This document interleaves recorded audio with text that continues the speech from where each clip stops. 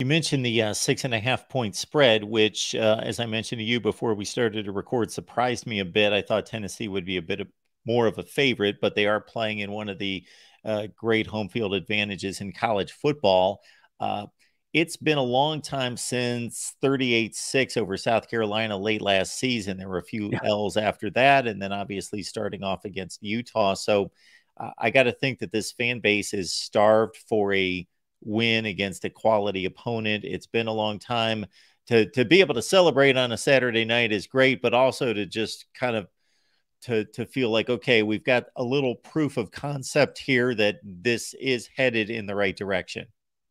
Yeah, I saw a funny tweet earlier today that said, yeah, Florida finally paid, Scott Strickland finally paid somebody $500K so they could get a win last week against McNeese State to break the losing streak. But yeah, man, I mean, this is a game that, you last year you didn't win any games against any of your rivals. And Florida fans right now are starved for a win against the rivals. I mean, the Utah game put a bad taste in a lot of Florida Gator fans' throats, so they want to win this game. So, I look at all the tweets and even me, just as a Florida Gator fan, it's like in a way, you kind of need this win. There's a little bit of pressure on Billy Napier right now, and if he loses this game, especially at home in a sold out stadium with fans just yelling everywhere, I mean, the noise is going to get louder if he does lose this game. But you do have other opponents on your schedule that I guess if you were to get a win later on, you could kind of redeem it and finally get a rivalry win on somebody. But right now, you really need this win right now against Tennessee. And this is the perfect,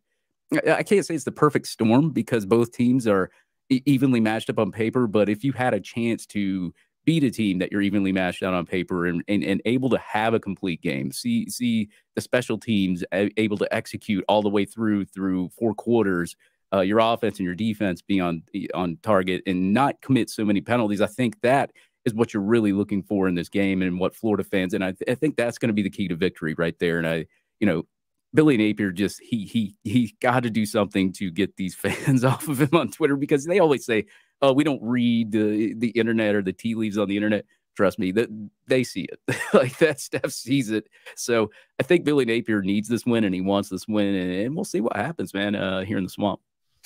Dave Soderquist doing some work for us here at the Voice of College Football. We appreciate Dave and everybody there at High Top Sports talking Florida football. So get on over there, take the deep dive on Florida and everything else that they've got going on there at High Top Sports. Dave, appreciate you stopping by, breaking things down for us. Should be a good one on a Saturday night. Yeah, I'll be in the swamp, man. Check out Florida Victorious. If you're a fan out there, they have a Florida Victorious event going on at 4 p.m. there in the Swamp Restaurant. And, of course, I'll be there along with everybody else there to Saturday night. Hopefully we get a victory we can celebrate after the tailgates instead of celebrating beforehand at the tailgate. Because, hey, you know what? We go to that Harmonic Woods tailgate, and we always say, hey, we might, if we lose the game, we never lose a tailgate.